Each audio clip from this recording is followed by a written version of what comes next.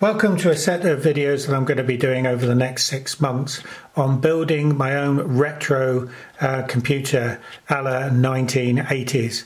Basically, this is a Zilog Z80 chip working at 6 megahertz, not the 3.5 gigahertz that processors work today.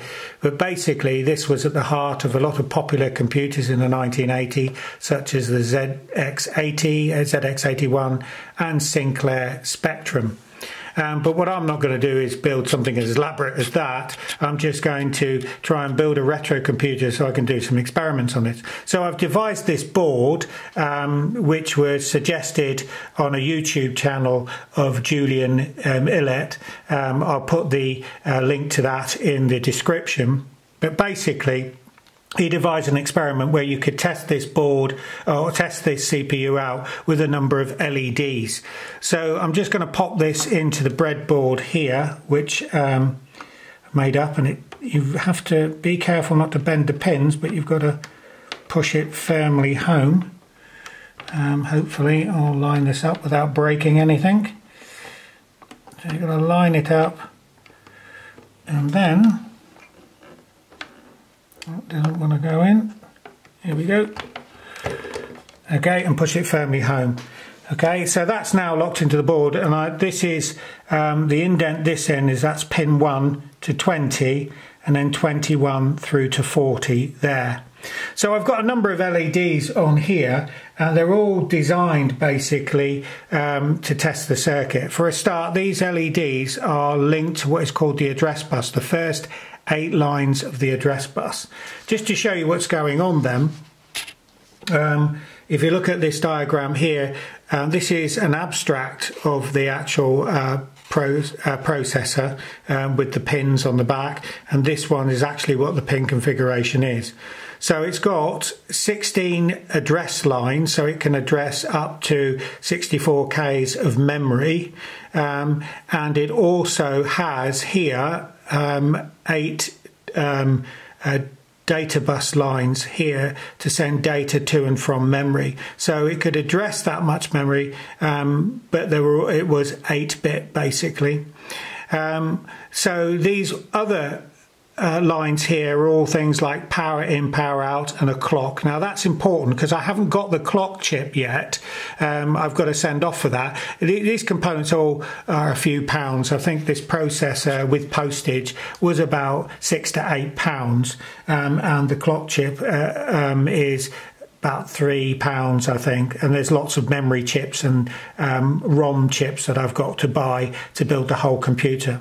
So basically what I've done is mimicked an experiment which sets all of these to a program which says no instruction, and then each clock cycle, that means if you know your central processing architecture, it does a von Neumann fetch, decode, execute cycle, and that's 1 clock cycle. So it goes and fetches an instruction from the data bus, goes down the address bus, brings back the data along the data bus, then it decodes the instruction and then executes whatever that instruction is, and it does that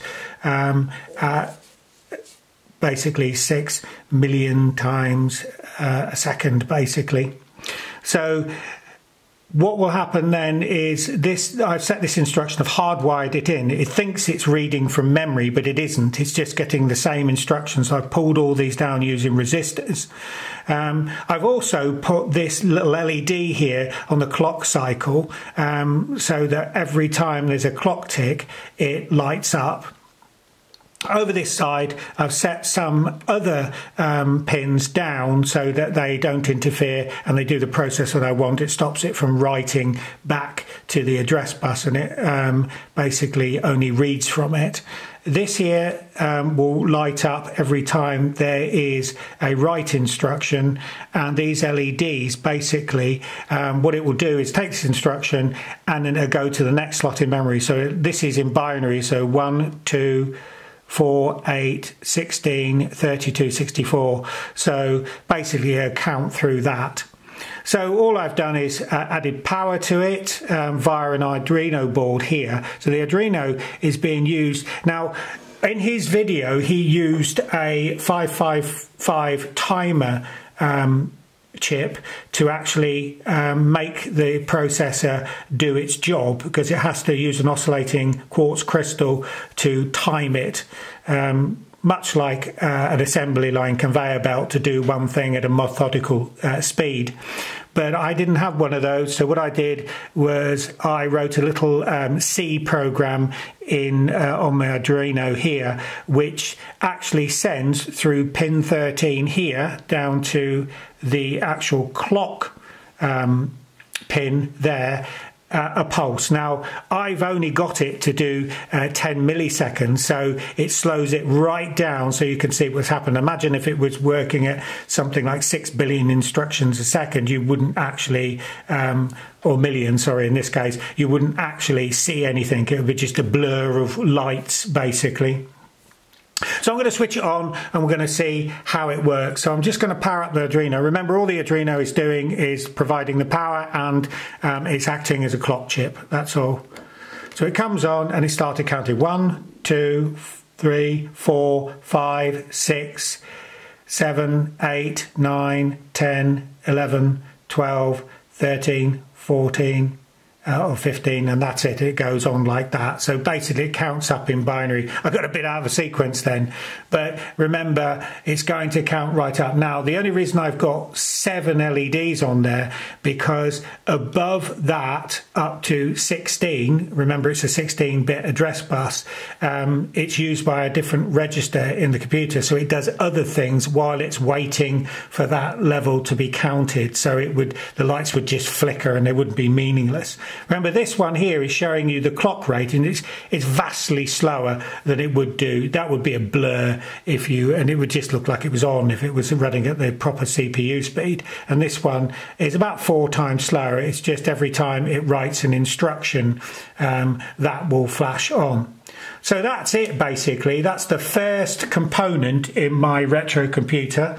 I'm going to send off for a timer chip, some static RAM, and a EEPROM chip which I can program to devise some other experiments. And later on I'm going to look at some I/O chips so that I can write to a liquid crystal display screen, maybe a sound chip, and also get some input from either toggle switches or a rudimentary keyboard that I may try and make myself. Okay, so thank you for watching.